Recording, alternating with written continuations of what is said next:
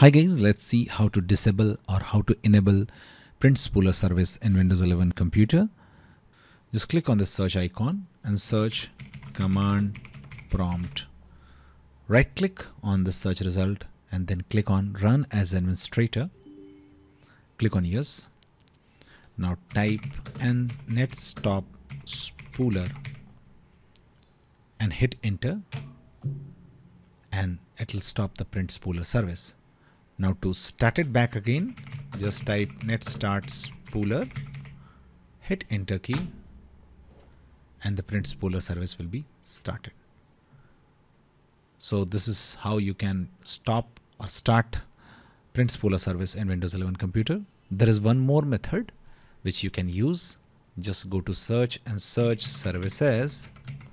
Click on services with this gear shaped icon.